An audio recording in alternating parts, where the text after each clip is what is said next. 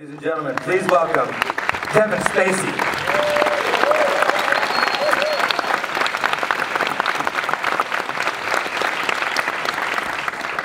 How are you? Welcome. Welcome to France. Please join. Hello,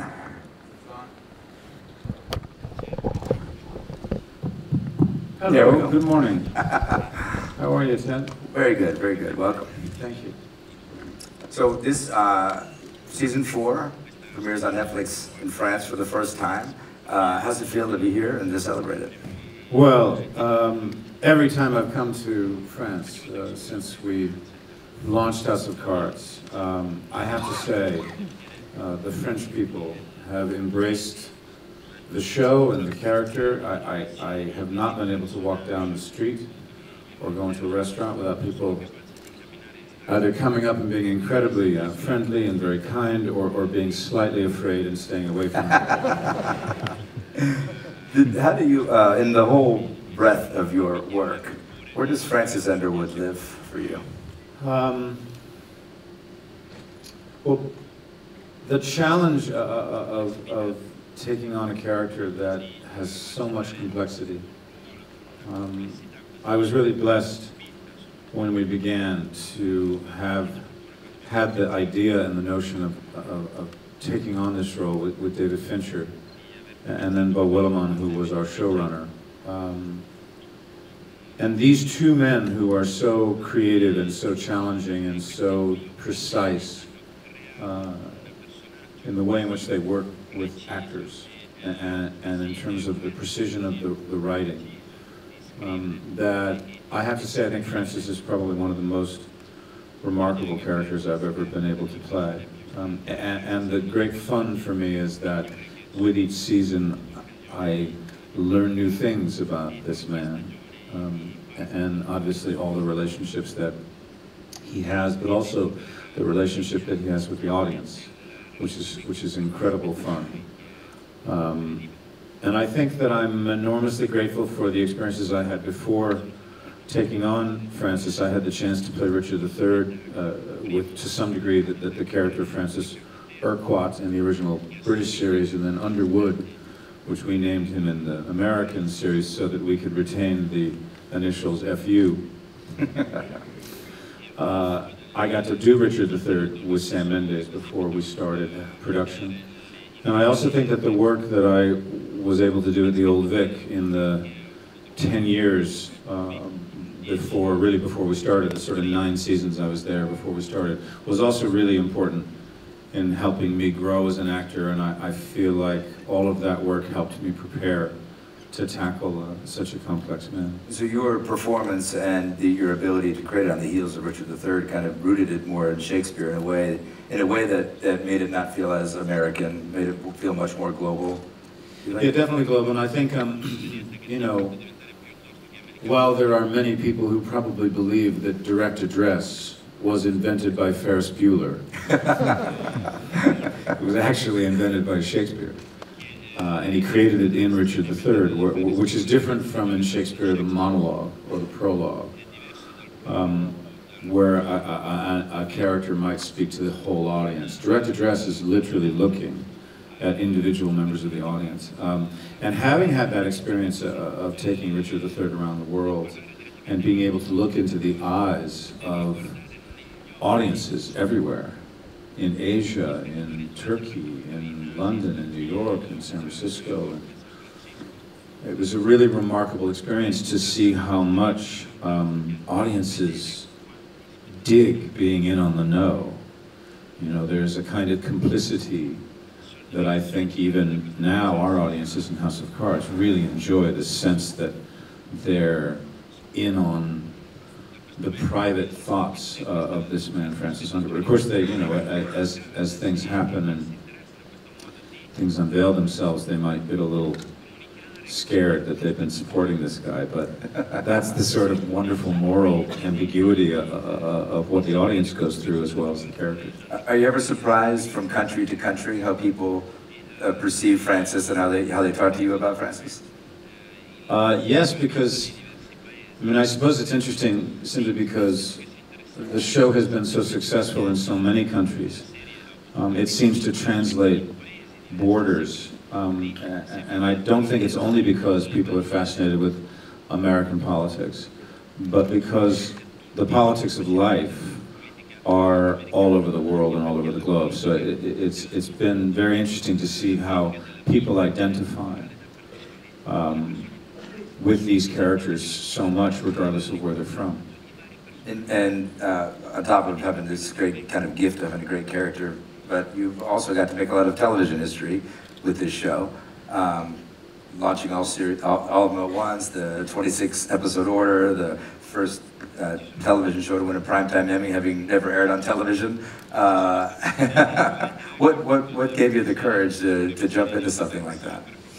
Well, I mean, it starts obviously with the show, with David Fincher, with Beau Willimon, and you know, you well remember when we had the idea, we went and we pitched the idea of the program to all of the networks.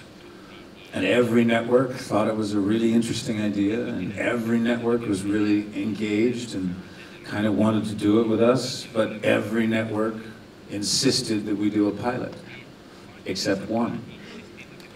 And Ted, you know, they did their remarkable analytics and had a sense, I think, that audiences would dig something that was a political drama with Fincher and myself involved, and you guys turned to us and said, no, we don't need you to do a pilot. How many do you want to do? And we were like, 2 seasons? The worst negotiation of all time.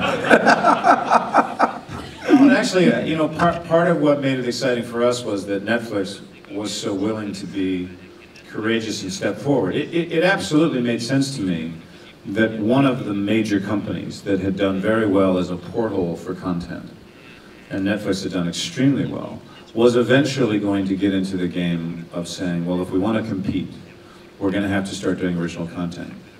So it didn't surprise me that a company stepped forward. What surprised me was that a company stepped forward with such courage and such a big commitment, and went forward with an idea and believed in it and gave us as creators a really long runway to be able to tell the complex story we wanted to tell. How much of the success of the show you think is tied to the length of the commitment and the infrastructure that goes with that? And I think a lot of it. I mean, I think that it's an exciting thing to be able to say that we have partners who trust the creative vision that we had, who were willing to take the long view rather than the short view. And through the process of discovering that audiences love being in control, and you know, as you well remember, there were many discussions about how should we release it, should we do this many, and then this many, and this many, and ultimately the notion that you could drop the entire season at once. That the water cooler moment for audiences has expanded and changed. It's no longer necessarily in the office anymore, it's online. And luckily we live in a pretty non-spoiler generation, so that's been pretty cool to see how people have understood. You know, I can't talk about any of the specifics in the show, and people get frustrated by that, but I say I can't be the spoiler in chief. Because there are people who are just now, this year, discovering season 1. yeah. Particularly in countries where Netflix is now going to finally be, and we have to sort of recognize that everyone will catch up to the show when they want to and when they can. But it's a kind of exciting thing that it's there and that people can always see it. It kind of started its own etiquette when you could talk about things, how you could talk about things. And you told a great story about China and how your reaction with the fans in China. Yes, the show is very huge. I did a film in China a couple of years ago, and I could walk down the street in Guangzhou with my friend Daniel Wu, who was the star of this film I did, this fully financed Chinese film. And being with him in China is like being with Tom Cruise. And he's a huge star. And next to him, everyone thought I was his bodyguard. And then a few years later, I went to Macau about 1.5 years ago to do a concert in Macau. And I walked onto the stage. This is now, House Cards has been playing for about 1 year and 2 years. I walked onto the stage, and it was as if some rock star had walked onto the stage. 300 Chinese raced the stage and spent the entire concert taking selfies with me in the background. And I got back to Hong Kong that night, and I asked a number of friends of mine, what the fuck has happened since I was last in China? He said, oh, House of Cards, so big in China. I said, well, I mean, I've heard and understand that the Chinese government rather enjoy it. And he said, yes, that is true. But he said also for the common man, Francis Underwood is perceived as someone fighting against corruption. Always lost in translation sometimes. It took me about 1.5 days to get my head around that. But yes, the show, the character has become very popular. I should note that in China it's available on a transactional and as-word VOD service, but it's wildly, wildly popular, like it is everywhere else in the world. We wanted to open it up and to you to ask some questions from Kevin. You shout it out, and we've got some folks with microphones who will come up to you. Here, we got a hand right here.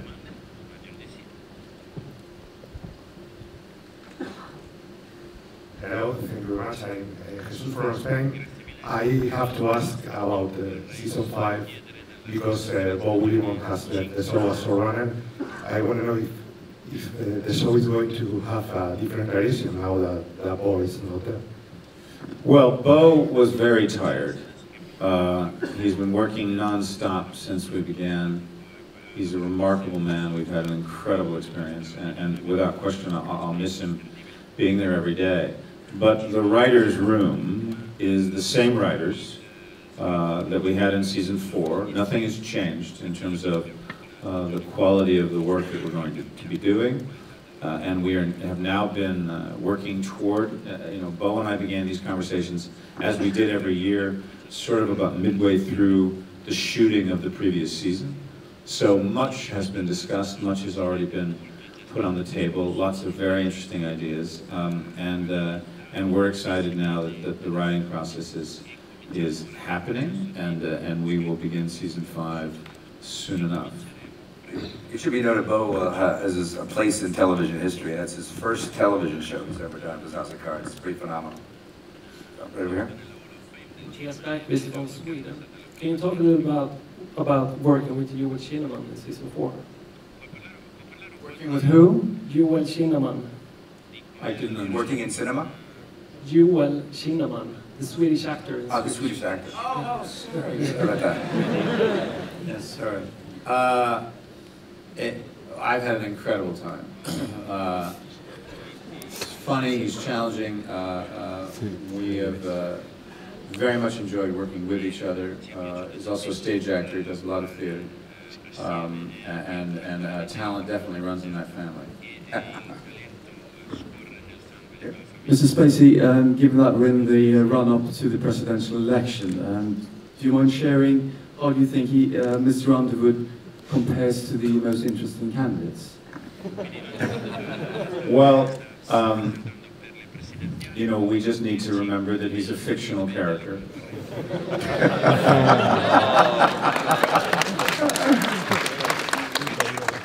And that some of the candidates running appear to be fictional characters.